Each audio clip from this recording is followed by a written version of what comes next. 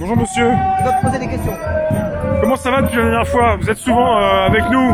Oui, je suis tout la plupart des samedis, je suis là. Vous avez 85 ans, c'est ça? 85. Et vous êtes régulièrement ici, vous êtes là avec les gilets jaunes pour des revendications qui sont des revendications pour le pouvoir d'achat? Le pouvoir d'achat, le théorique, le prix de l'essence, il est trop cher.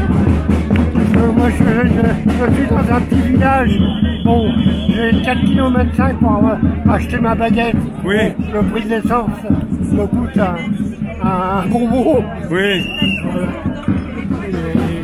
Beaucoup de choses contre Macron. Et donc vous avez une pancarte là? Oui. Crions très fort.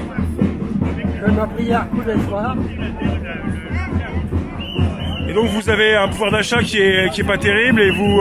Oui, mon pouvoir d'achat. Je suis à découvert un peu tous les mois. Et encore, je me plains pas parce que j'ai 1400 et des poussières de retraite, mais il y en a qui ont moins que ça, mais j'arrive pas. Je comprends pas que les gens ont moins de 1000 euros, comment ils peuvent vivre. Là vous êtes à pied, sinon des fois c'est avec votre fauteuil. Là pour marcher ça va, ça se passe bien? Ça se passe bien. J'étais au départ, j'étais là, et puis je serais peut-être à l'arrivée. Si vous n'arrivez pas avant moi. Voilà. Merci monsieur. Bon courage. Faut y aller là je pense. Merci monsieur.